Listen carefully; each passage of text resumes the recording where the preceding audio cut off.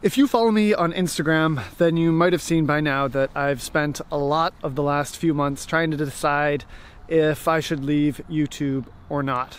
And the reason why I've been thinking about this really comes down to one thing, which is that after I sealed myself in a jar to talk about climate change, I spent most of the last year and a half thinking about and talking about and researching more about the climate and the future that we're heading into. And honestly, it is pretty dark. And I went through a lot of climate anxiety, and I've recently come to the conclusion that I need to be focusing all of my time and effort onto tackling climate change and doing what I can to do that.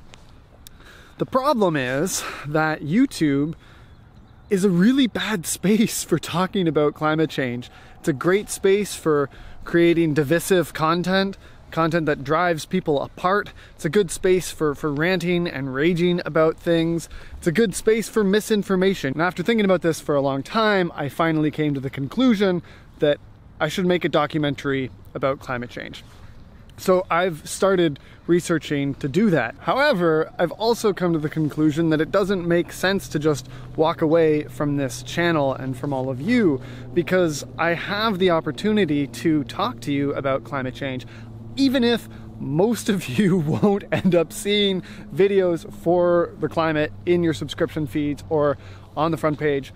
I can still try to contribute a voice to that. So I will still be here, but I'm going to be making videos in a very different capacity. I'm not going to be doing big over-the-top projects. I'm going to be doing more essay-style format videos. That's the plan. I don't even know what that's going to look like. It's going to be an evolving process. In summary, YouTube 2020 does not spark joy. I'm working on a documentary about climate action, which will take a while. Bear with me. And I am entering a new chapter of this YouTube channel. It's going to be very different, but I hope you'll stick around and give it a chance. Lastly, I want to say a huge thanks to everyone over on Patreon. The last 2 years, you've supported this channel, and it has made all the difference. So I want to say thank you.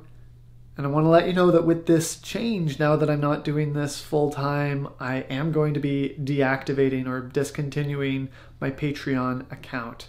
But I just want to say once more, thank you so much for all of your support. It has meant the world to me. And also, this channel grew a lot while I was trying to make this decision. So to the 10,000 or more of you that have recently subscribed, welcome. I hope you'll stick around, and thank you to everyone for watching. As a symbolic gesture for the end of this chapter, I am disconnecting Sir Stabbington's watering system, and I'm setting him free.